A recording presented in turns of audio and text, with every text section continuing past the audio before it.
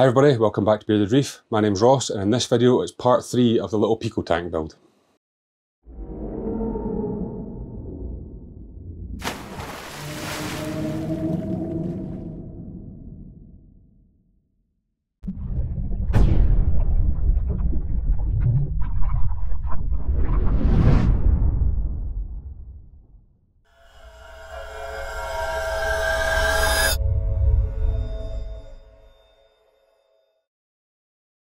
Okay, hi everybody, welcome back to the channel. My name's Ross, and this is Bearded Reef. Now, in this is part 3 of the little Pico build. We're going to take a look at a few things. So first things first, we'll carry on from last week. We'll see if the tank's held water for a start. We're going to fit the bracket for the light that's going to be in the tank, and I'm going to show you the light and so on, what's going to go in. We might then get round to putting some sand in the tank and maybe even talk about the rock. So yeah, let's take a look at that. Got a little clip here first I'm going to put in of me doing the water test, see if it leaks. Now, this was straight after I built the tank. I waited 24 hours, let everything cure properly, and then we went for it and tested it. So I'll put this little clip in here to show you guys what happened then. Okay, so this is the moment of truth. Time to find out if it's going to leak or not. You can see how confident I am. I'm doing it on the draining board at the sink. That's how much I think it's going to leak, but we'll try it and see. So I'm just going to fill this with tap water for this test here. I'll add some into this first. Now this has been 24 hours since I actually built the tank, so we shall try it and see. Not expecting miracles here, folks, but here goes.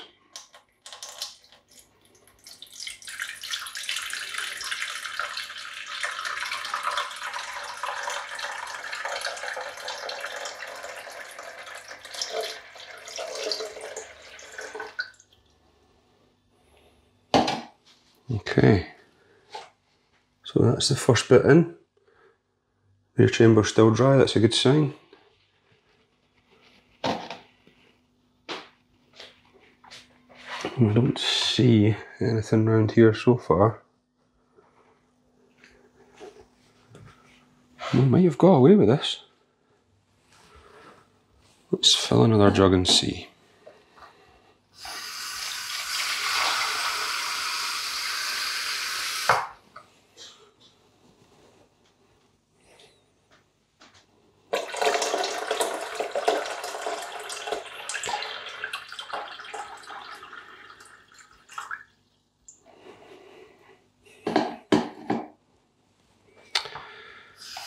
I'll go for another one.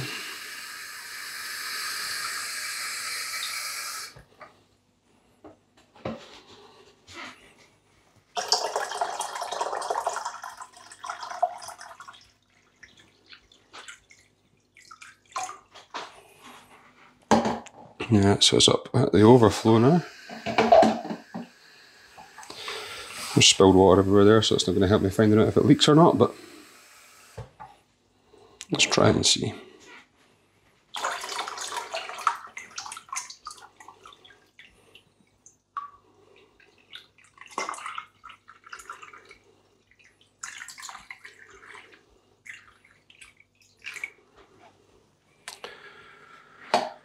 Okay, so that's pretty much the level that I want everything to be at, and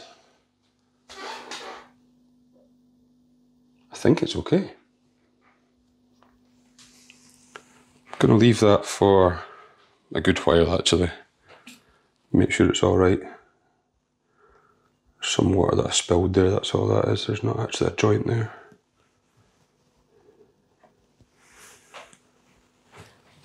Yeah, leave it for a bit and we'll see. Fingers crossed. Okay, so as you'll see there, looked alright, seemed to go okay, so we'll jump forward now another 24 hours. Now, again, I must apologise for this, I had filmed this the wrong way around, so I filmed this as I would film it for Instagram, not for YouTube, and it's kind of too late at that point. So just a short clip to show you what happened after the 24-hour period.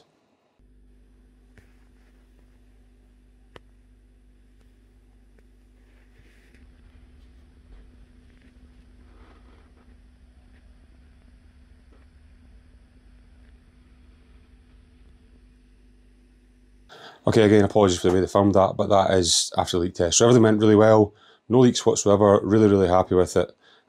Still can't quite believe actually that it managed to do that with no leaks whatsoever, but I think it's beginner's luck more than anything else. So yeah, great success for that. Tank managed to hold water, everything was really good. So I guess the next step from that was moving on to take all the plastic off again. So just a little clip in here, I'll put in here of that. Okay, so let's get this white paper off here. Now this is just a kind of vinyl sticker that covers this. The only reason I'm showing this, a lot of people had says to me, why is the tank white? Are you leaving it that way? Blah, blah, blah. No, it's just a protective film that's on the tank. It stops the glue going everywhere. Acrylic scratched really, really easily, so you want to leave this on as long as possible. You'll notice I've left it on the bottom. I'm going to leave it on the bottom, but I wanted to take all the sides off here. So this is the first time really all the sides off, and you're getting a proper view at the tank now of how it should look really, to be honest with you. And yeah, I think it looks really good. Okay, so this is the tank with the lids on now. Something a bit different, I think, just seeing it this way. I really, really like the detail that's been put in this. You know, the fact that they've got bearded.reef on there for my Instagram account and the little Pico Tank logo. I just think it sets the tank off really nicely. Both the lids, great. Hopefully it'll cut down the condensation, so I'm not going to have to top up just as often. Don't actually know how often I'm going to have to top up, but we'll try it and see anyway. So yeah, this is the kind of finished article. Still got to add one more thing, but we'll get to that in a second anyway. So yeah. Okay, so that's all the plastic removed from the tank. Looks a lot better. Now I have left the plastic on the bottom of the tank, as you'll see here. That's just for me, really. I think it's going to look better with a white bottom on it. I know there's going to be sand there, but it's just going to stop that kind of clear look to the bottom of it. You don't have to do that. You can take it off. I might end up taking it off if it gets scratched or whatever, but just now I'm going to leave that white layer on the bottom. It is designed to be clear on the bottom, but no, I'm just going to be different. So yeah, moving on from that, now we need to kind of talk about the light, I suppose. Now, you'll notice I put a little bracket on here. I'll show you a clip in a minute of how I've done that. But the light I've chose for the tank. Now, I was talking about using one of the lights that I already had. I don't really think that was suitable, to be honest. It was too big, too cumbersome, too heavy. Just it wasn't really suitable for this little tank. So what I've done a bit of research and went ahead and got this. Now, this is the TMC Illuminaire Nano Plus. It's the multi-spectrum one, so it's got the blue, the white, and the combined blue and white. So again, it's from TMC. They're not that expensive. You can get them a couple of different places, but if you have a look online, you'll see them. Hopefully you can get one local, but this is the kind of best thing that I've found for this little tank. So I'll just quickly show you. I've got it out here. Now this, same as the pump, is USB powered, so everything on this tank is USB powered. It makes things a bit easier.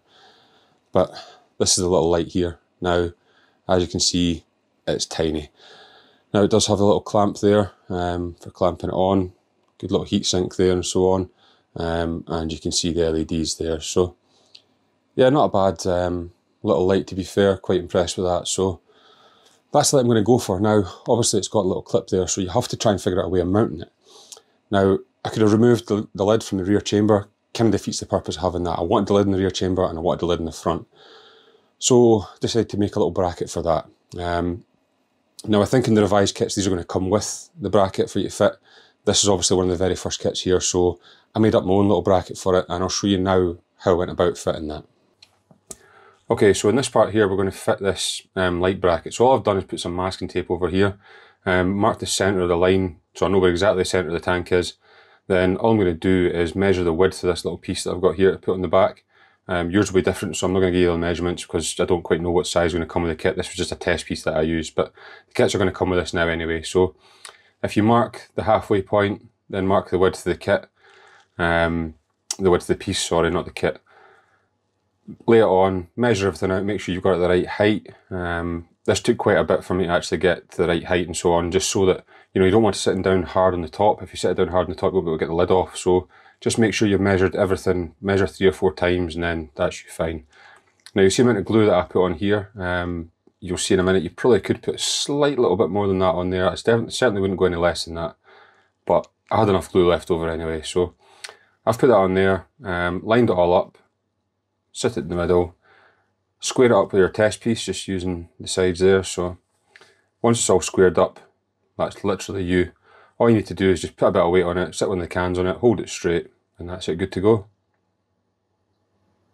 Job done. Okay, so here's it finished. This has been, I think, probably 6 or 7 hours since I put this on actually. So you can see there where the glue is. So you can see a slight little amount more you could put in there, but I don't think it's the end of the world. You're never going to notice that. It's not that bad really. But yeah, it shows you just how simple that is. So that's stuck on there. Then you can take the light, set the light on there, and there's a little thumb screw to attach it in. So I'll show you that just now anyway, but yeah, just sit it on like this. This is the TMC light, but you can use any light you want. But that one sits on there quite nicely. Seems to be kind of perfect size for that and keeps it neat and tidy, I think anyway. Okay, so that's the bracket fitted. As you'll see, light goes on there. Now, I've got the light here, so I'll just show you quickly. That is the light on the tank. If I can bring it a bit closer to show you. So there you go. As you can see, the tank's still a bit dirty from when I done the water test, but that is the light on there. And yeah, I think it looks really good, to be fair. So that's where we're at. Water test done, lights on, everything looks good, to be fair. So next step, we're going to put some sand in here and we're going to put some rock in here as well for the Aquascape. So let's take a look at that. Okay, so like I said there, next step is going to be for the sand to go inside. So all I'm just going to do is just lift that off there. Now that has got a little thumb screw you can tighten it on with, but I haven't done that yet. So I'm just going to set that out of the way. I'll leave that rear chamber on, but need to take this lid off here. So don't quite know how much sand I'm going to need for this, but I do have a heck of a lot of sand left over here from the last tank I set up. So I'm going to use quite a big standard measuring container of a shot glass. Don't see why not, so I'm going to try it and see anyway. And see how much sand this takes. So, international standard of shot glass, so there's 1 scoop.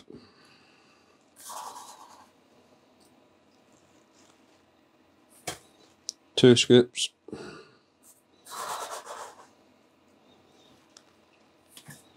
3. Now I'm just going to flatten this out a bit and see how it looks, because I think that might actually be enough, to be honest with you. Yeah, I don't think I'm going to need much more than that. So there you go, the international measurement of 3 shot glasses worth of sand. Just try and spread that out a bit evenly.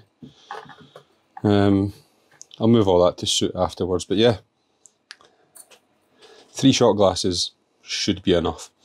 Now, the rock work on this, you might be a bit disappointed by this. I was going to do something a bit special, but when I was over at Nessie's Lair, they actually had what I would describe as the perfect bit of rock, I think, for this. It's not massive, but it was a bit that was really nice. So the bit that they had is this bit here. Now, as you'll see, a couple of kind of flat edges, nice little cave in there. So I thought with that sitting, you know, kind of that way, you've got space to put corals along here, space down the flat side, little cave for things to hide in. So I think this is what I'm going to go with. I might change my mind.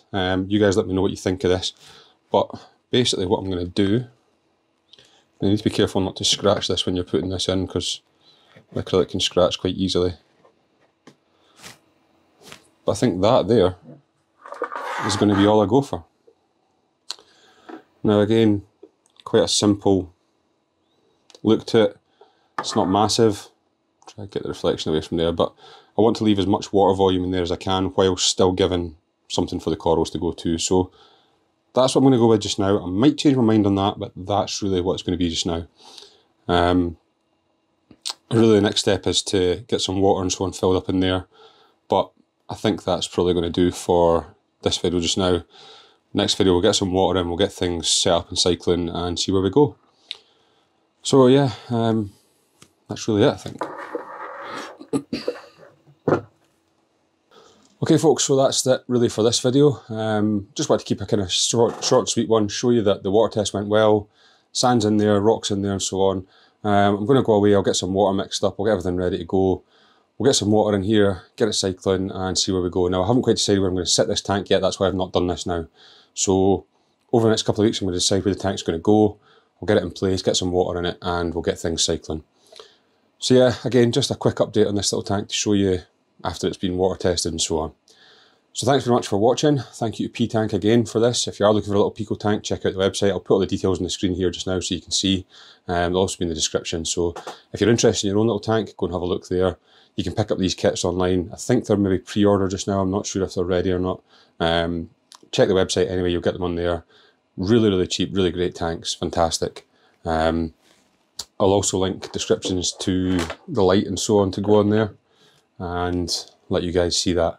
And maybe just dropping a quick clip here actually with the light on in the water and let you see what that looks like. Really, really nice. Let you see that anyway. So yeah, we'll finish off with that little clip in a second, but thanks so much for watching this video, guys. Let me know if you have got one of these tanks, if you're thinking about doing it, and hopefully you guys are staying safe out there. So take care, folks. Don't forget to subscribe, hit the bell notification so you don't miss any videos in this series, and leave a comment down below, let me know what you think. Thanks very much, folks. Stay safe out there. Take care. Bye-bye.